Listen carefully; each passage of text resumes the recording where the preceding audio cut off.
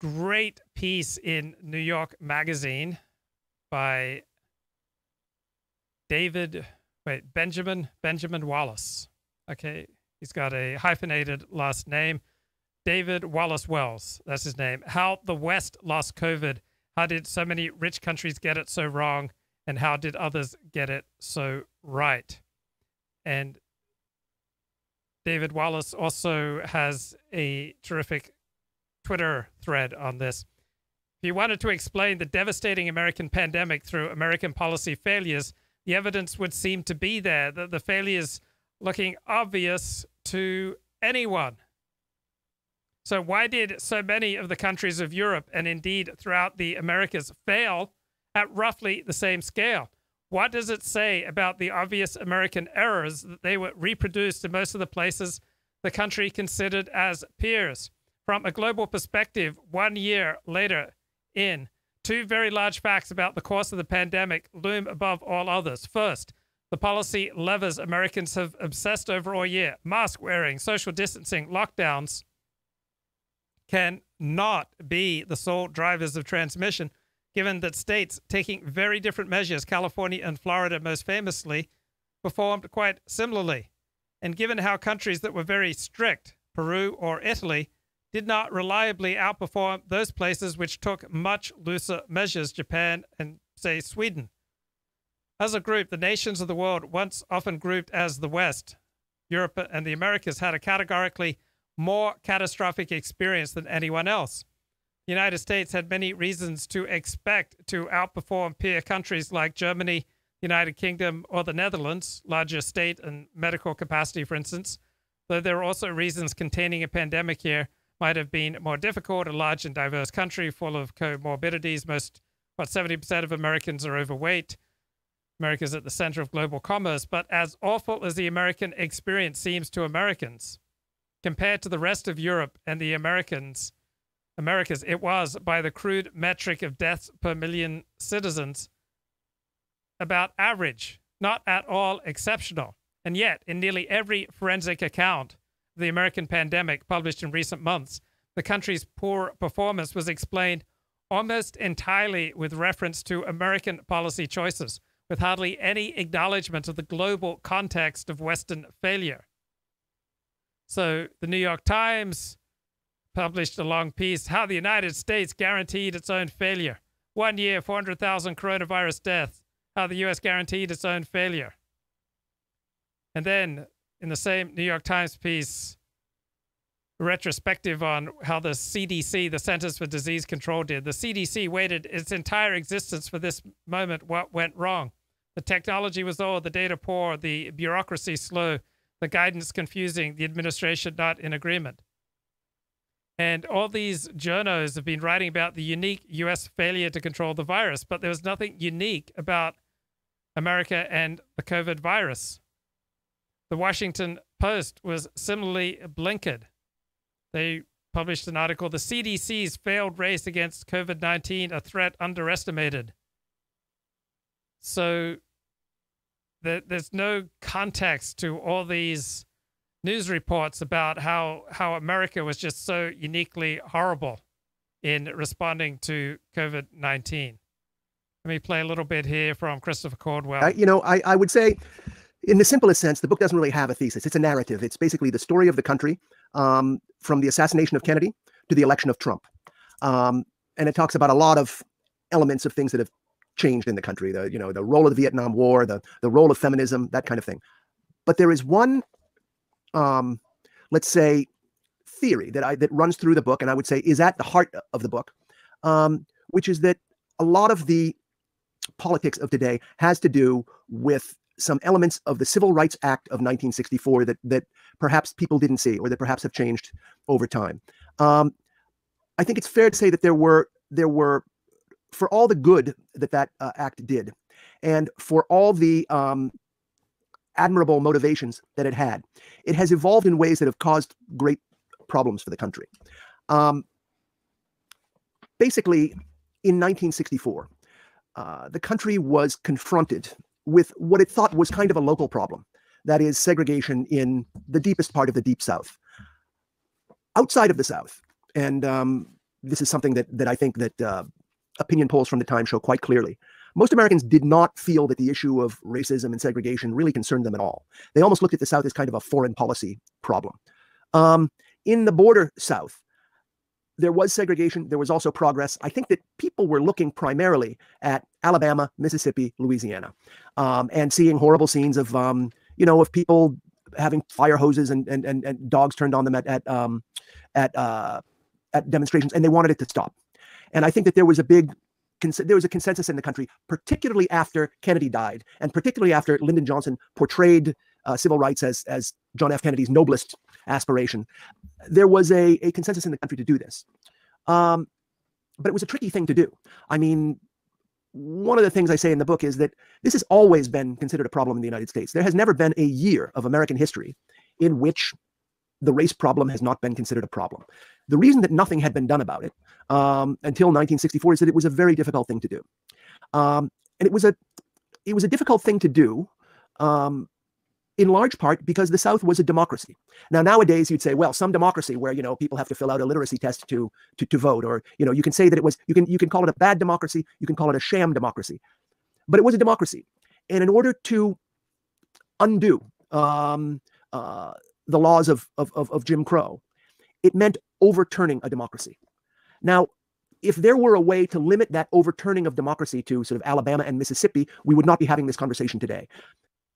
Right. David Wallace writes in New York Magazine, this is just a terrific overview how the West lost COVID.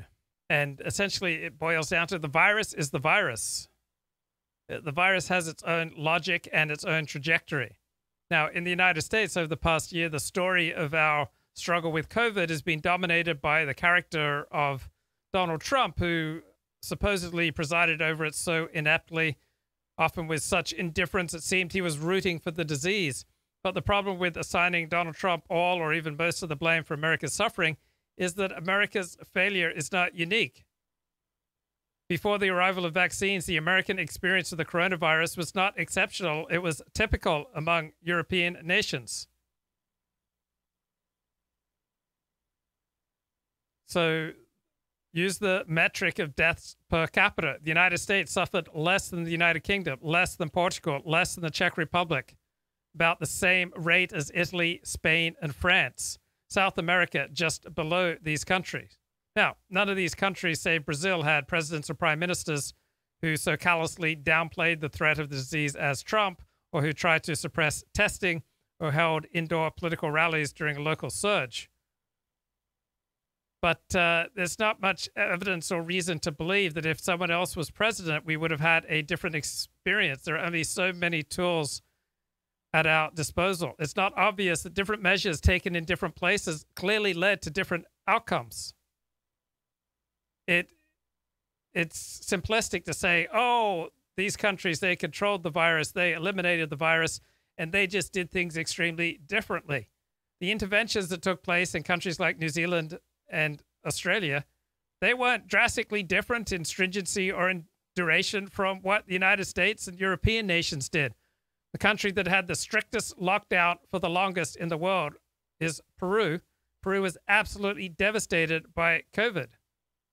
There's not a set of policies that just bring success dealing with COVID and can be just applied to any place in the world. Now, for American liberals, they see COVID as a straightforward management challenge in which the pandemic can be solved through science-first policy and dutiful compliance, right? Liberals look at COVID as a morality play. So you've got social distancing and masking. These are tests of personal and executive virtue, and these things determine the course of the disease. But that's nonsense. So if you read the national press from any first world industrialized country, be it Germany, Switzerland, or France, it's always about, oh, why did our nation state do so terribly? This is a reflection of national narcissism. So the United Kingdom, United States, France, Germany, they frame everything in terms of narratives of national crisis. The highest per capita death rate in the United States was not found in Texas or in Florida or in some red state. It was found in New Jersey. During the devastating fall surge of COVID, a poll found 90% of Americans were wearing a mask. Close contacts in states with heavy restrictions were not dramatically higher than in laissez-faire places. Draconian lockdowns produced typically plateaus or slow caseload declines, not rapid descent to zero. There are very few relative success stories in the United States. Death rates in Florida, proudly one of the loosest states with its COVID restrictions, hardly any higher than they are in California, self-flagellatingly one of the strictest states. So this Los Angeles Times reporter went to basically every expert. How can this be? How come the results in California are no different from Florida? And I just kept asking these experts over and over and over. The thing I kept hearing from the experts was they don't know. They don't have a good explanation.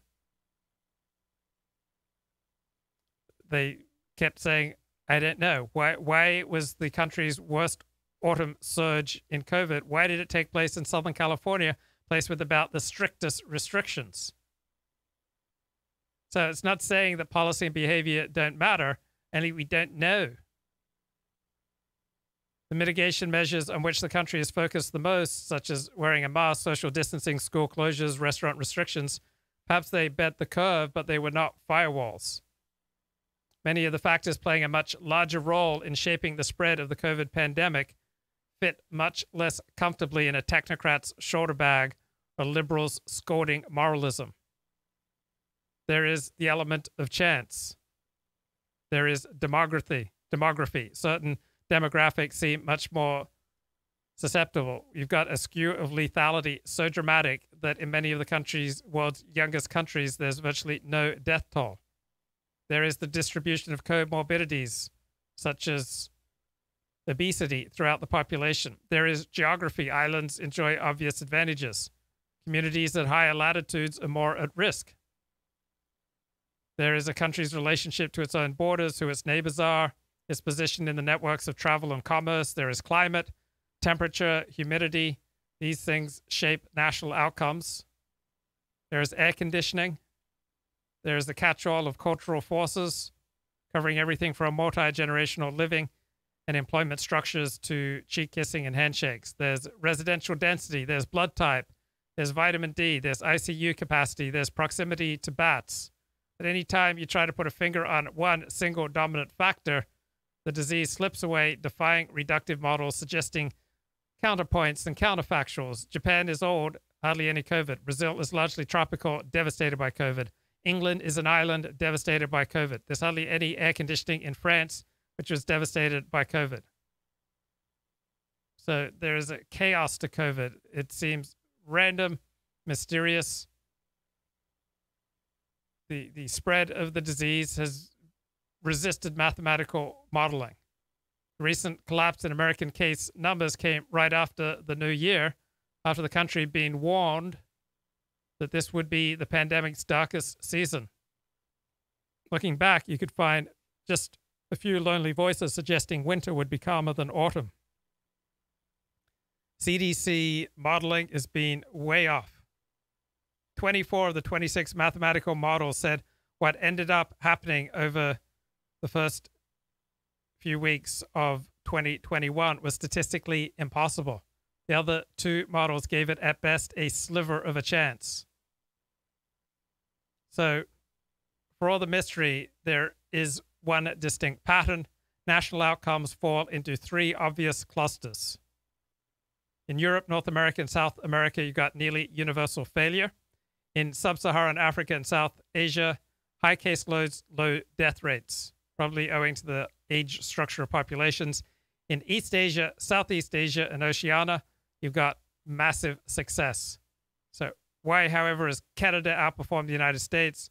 Why has Uruguay outshone Argentina? Why has Iran suffered so much? Or how has Japan, which never locked down, never tested all that widely, how has Japan succeeded so brilliantly?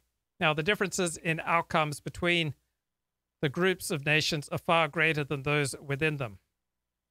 So much so they appear almost as the burn scars of an entirely different disease. In terms of damage, the coronavirus has not been a Chinese flu, it's been a Western malady. Take Germany. Since the beginning of the pandemic, Angela Merkel has been celebrated as a beacon of rational leadership. She's a technocrat with a doctorate in quantum chemistry. She's presiding calmly over an unprecedented crisis. She's got a citizenry stereotyped as compliant, orderly, respectful of science. To judge by death rates, Germany has mildly outperformed the United States, but only moderately. What happened, though, is that the Civil Rights Act was framed in very general terms, and it was very strong medicine. It allowed you to basically overturn court verdicts. It allowed you to rewrite the election laws of affected states. It allowed you to overturn what people understood as being matters of freedom of association. It did many things, and it was not in its text limited to race. And so the application of the civil rights laws began to spread. It covered sex. It covered immigrant status. And so as time moved on, people began to notice, like, wait a minute, I don't live in the South, and yet my children are getting bused to schools. Why are kids in Louisville, which is a border South state, and Boston, to take two of the sort of like serious places, why did they have to have their children bused to school? What did that have to do with Alabama and Mississippi? And so it spread geographically. It spread in terms of who was affected. So women who felt their careers thwarted, say, in a corporation, would say, you know, I think there ought to be more women in positions of authority in this corporation. And people would say, well, it's up to the corporation. And the women would say, well, I think there ought to be a law. And someone would say, well, go tell the State House and try and pass a law. And the women would say, no, I don't want that. I don't want to get my rights that way by going to the State House and passing a law. I want that same emergency plan to get me the rights now that blacks got in 1964, because my situation as a woman, or as an immigrant, or as a Spanish speaker, or eventually as a disabled person, or a gay person, or a transgender person, my situation, they would say, is analogous to that situation that black people were undergoing in the early 60s. And so you had a situation where it was spreading geographically. It was spreading in terms of who got affected with it.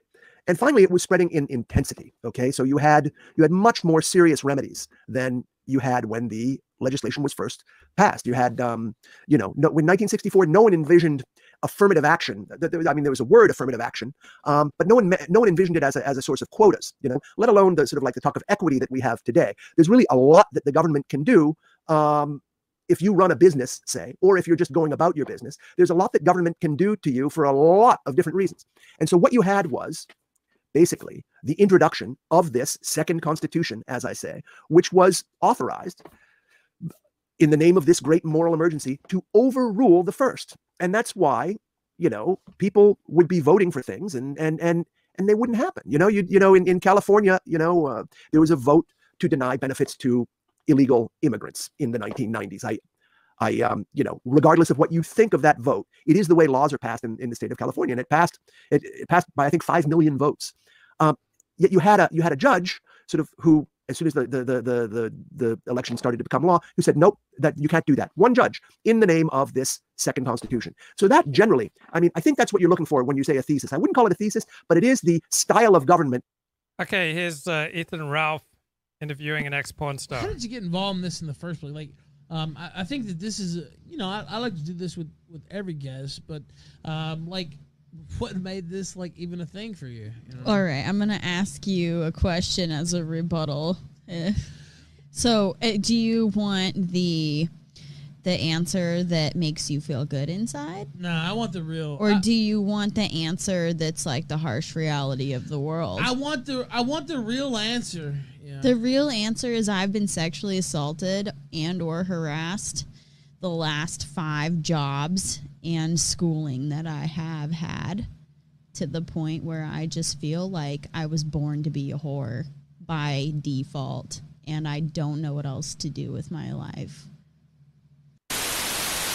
When did you really feel like that? 2 years old. Really?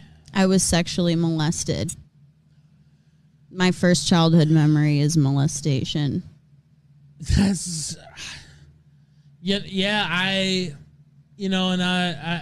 we've had guests on the show before, and people would say, well, all sex workers, all porn stars have been molested and they stuff have. like that. Wow. on the psyche. I want to kill myself. How is it on the psyche? I want to kill myself. How is it on the psyche? I want to kill myself. Man, I really would. Why? Because why? I would rather be angry and murder people. If I was a man, I probably would go into the military. I probably would fucking fight. But the thing is, I have a vagina and I have been oppressed my entire life. Now, men will never care. They laugh. They always laugh at women's rights. They always do. Well, this is why, because you talk about oppression by men, and then you justify becoming a porn star because you were oppressed by men. Like you won't own that, like your own choices and stuff. What's your first childhood memory? Riding a tricycle. Yeah, fuck you. Mine was getting raped and making child pornography, you piece of shit. Okay. I'd rather be a man. I really would. Why? We were hit with a global crisis. We failed. And that's what I learned. What do you think about COVID? How's it been? For you, how's it been for you, and then how do you think it's been for everybody else? I mean, I got COVID. Oh, sure. I got COVID on Thanksgiving. And I was a super spreader on accident.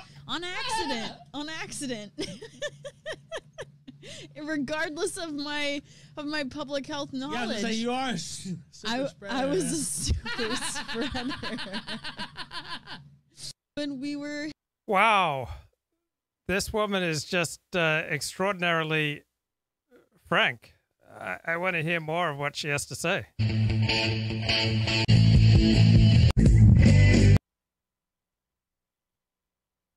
Come on, man. Now, I think that was something that I had playing in the background. What in the fuck was that? Hey, I'm first guest, so we gotta work it out. First live in studio guest. Yeah. Okay, you know what? I'm saying I'm loud as fuck. I'm the first to sit at this desk. That's true. That's true. To have an in studio guest, you are the first. I don't know why we can't hear Gator at all. It's kind of weird. Did we not? We just talked to him right before the show. You can't, but the chat can. Chat. The whole setup over there is new. So I'm originally from California, born and raised California, and I was an academic before doing porn. Actually. Wait. Okay, what kind of what part of the academy were you? Well, ironically, pre-COVID, public health. Really? I actually have a bachelor's of arts in public health, not bachelor's of science, and I was really discouraged by what I learned in my degree program while I was going to school for public health, and I decided to pursue adult work per an instructor's advice instead of going into a master's program for public health. Now wait, first off, there's a couple things I have to break down here. First off, what made you disillusioned in the first place? The entire first couple of semesters in public health with female instructors brought to light mostly female health issues, and I was essentially instructed that it would be more profitable to do adult work than it would be to pursue anything in the public health sphere. Now, I mean... And then when we saw what happened with the global pandemic, it was basically true. We were not prepared for a global pandemic, and that's what I learned about while studying in school, and I gave up on my public health dreams. So do porn. Yeah, so I was actually instructed while in school to just do porn. I'm not even. Yeah, why would your professors instruct you to do porn? I was saying, he raised a good question. Was it your professors or was it like? No, my actual instructors told me that I would be better off doing porn than I would be to do anything in public health because there's no hope for humanity. Wow. And that's what we saw. We really did see that when we were hit with a global crisis. We failed, and that's what I learned. I learned what do you think that about COVID? How's it been for you? How's it been for you? And then how do you think it's been for everybody else? I mean, I got COVID. Oh, sure. I got COVID on Thanksgiving. And I was a super spreader on accident. Regardless of my public health knowledge. Yeah, you are a super spreader. I was a super spreader. How sick did you get when you got COVID? I was a super spreader. I got sick on, I know because it's funny because I'm a porn star. They're like, yeah, you're a super spreader. But so a family member was shopping at an Aldi's grocery store and they were infected. And unbeknownst to us, it was spread on Thanksgiving dinner. I got the virus on Thanksgiving.